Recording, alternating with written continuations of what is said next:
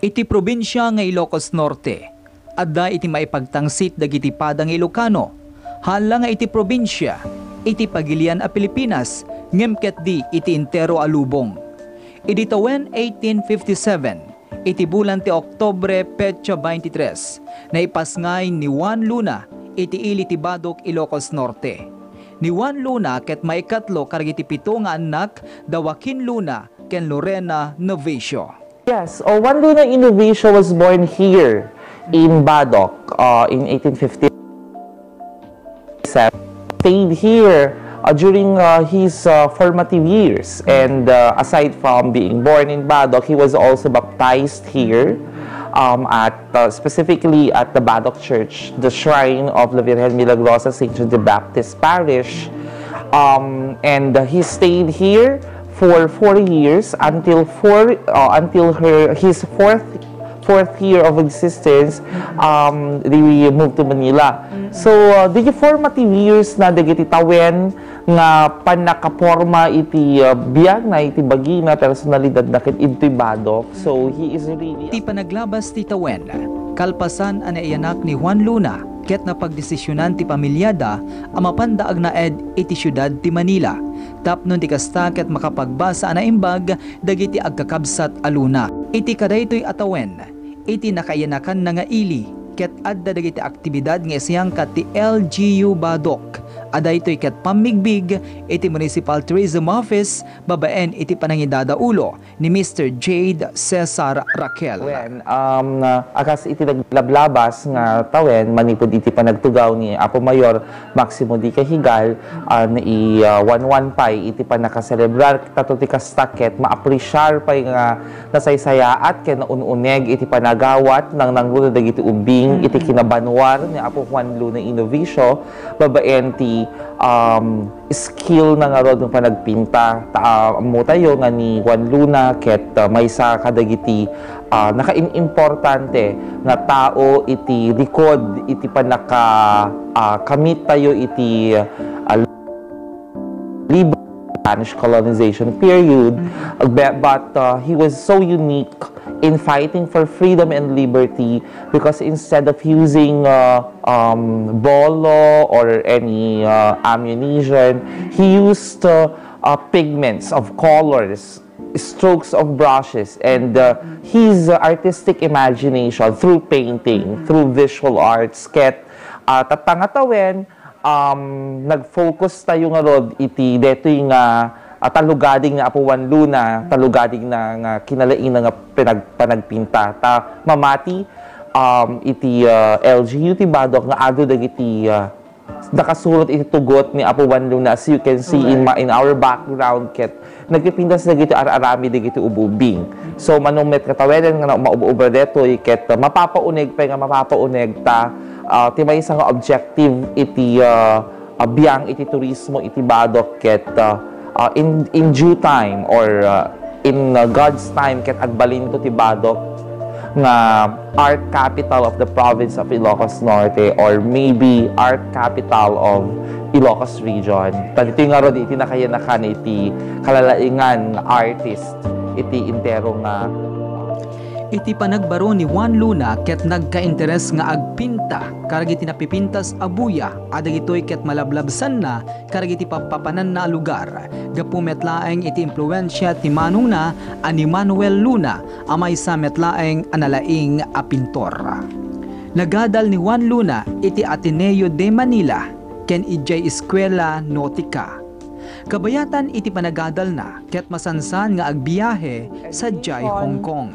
He went and his passion for painting, he went all over the world, specifically in Barcelona, in Spain. He went to Paris, and yun nga, he won many awards, and the most popular among these awards is the gold medal which he brought to our country, winning Spolarium as his masterpiece. Ket dating Spolarium ket may isa nga nang lukat iti ruangan tato ti kasta ket makamit tayo iti hustisya, iti liberty, iti freedom makita dating masterpiece na nga rod nga espolarium ket ipakpakita natin kasasaan iti Pilipino.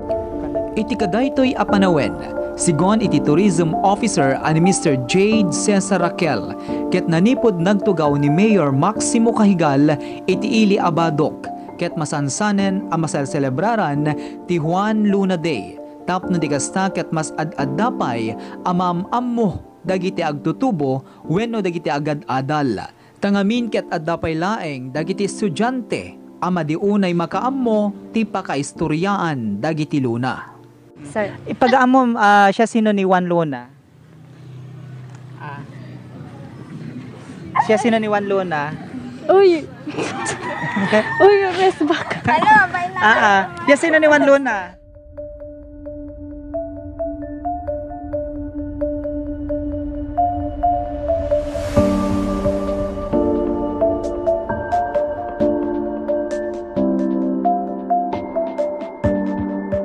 Iti kadagitoy a panawen, adapelaeng dagiti tattao ang mga yat ang mga mo no kasano iti pakaistoryaan ni Juan Luna.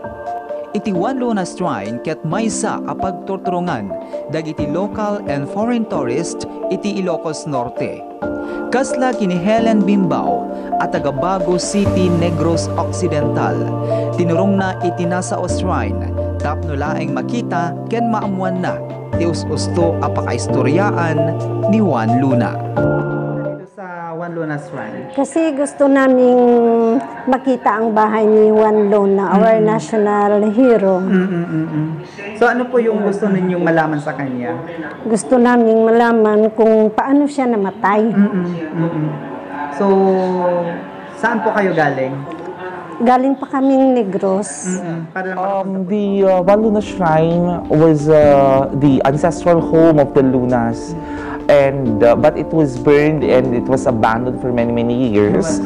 But you see how the former First Lady Imelda Romualdez Marcos really rebuilt or took the initiative of rebuilding as well as restoring the house, and it became now as a shrine of the greatest Filipino painter as well as his brother Antonio Luna, the greatest Filipino general. It was opened in 1970 as the 60th birthday gift of Imelda Marcos to the former President Ferdinand Adrian Marcos. Numan pa'y pimusay ken naitanem iti sabali a pagilian ni Juan Luna. Ket adu dagiti na itatak kadagiti pada a Pilipino adagitoy ket nang laban ken nang riing kadagiti simakop iti pagilian a Pilipinas. Yeah, he died in Hong Kong. He was buried there, but I believe his remains was transferred in Manila. Specifically, now he is buried at San Agustin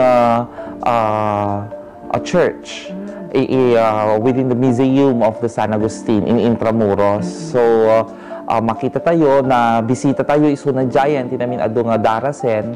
Also some or most of his original paintings are being housed in the National Museum, especially the very eye-catching and heart-quenching spolarium ket makita ijay ket tinaglabas no naamuan nabasa tayo no nangyeg tayo iti very intriguing issue about his boceto painting of spolarium. Ti boceto kami ket deti study. So dagiti artist sakbay da nga agaramid iti final output da i-study da nga umuna. So dagiti makunkuna nga original. Kasi ito imun unang spolarium. So na-discover the Spain, and it was brought here in the Philippines, and it was auctioned. Sadly, it was auctioned in Salcedo Auctions the other month. Then napadaya matinumota nakita mi iti original nga painting na naigamak ket kada kami nga taga Badoc nga mamati iti kinabanwar niya Apo Juan Luna kadakdakkel nga banag deto nga min para kaniya personal on my personal level for me to really move forward, to emulate his goodness and his passion to fight for his rights and for the rights of the Philippines. Paan ang mailibak at Badoc Ilocos Norte karagitoy agundaway ket isu iti maysa apag dagdagasan a bisitaen dagiti turista no agturong da iti probinsya nga Ilocos Norte. Gapo iti kalikagom da makita ti nakaiyanakan ken nakaipanan dagiti dadduma a pakalaglagipan ken ni Juan Luna.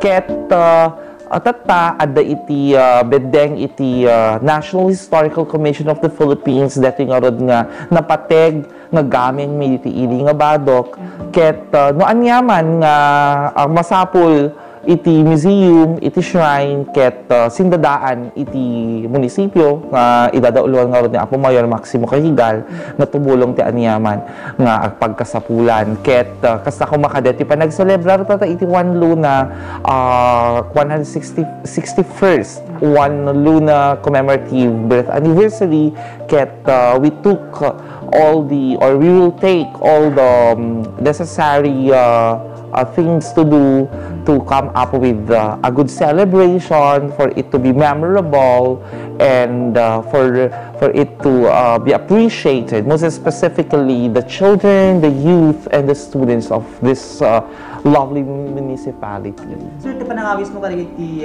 foreign tourists or iti local tourists mo kung may bumisbisita lata iti Badoc Ilocos Norte, most especially iti panangkita dati iti ancestral house iti Luna, sir. Yes, we are inviting you again, and we will never cease to invite and treat you as our guest here in the first town coming from the south, the municipality of Badoc, the very historic and very rich in cultural heritage, wherein you can see the vast memorabilia of the Lunas, specifically our greatest Filipino painter Juan Luna Indovisio, housed in their ancestral home located in Barangay Garreta, kasamet nga ti pagtangtang city ti Badoc nga dito nga rod iti pinili napakaidaptira ti ladawan ni Apo Santa Maria la Virgen Milagrosa de Badoc, patrona ken Pintacasit provincia ti Ilocos Norte, and many others that our culinary, our food, our warm hospitality, our friendship, as well as our assurance that tourists will be very, very safe here in the municipality because there is already a renewed growth for we believe in the advocacy of the new administration headed by Mayor Maximo D. Cahigal, baro Badoc mapaduraas ket sakop na amin dito nga maka-ensure iti safety and security dito tinang nangruna nga rod nga dapat nga ma-achieve ti anyaman nga tourism municipality iti anyaman nga probinsya.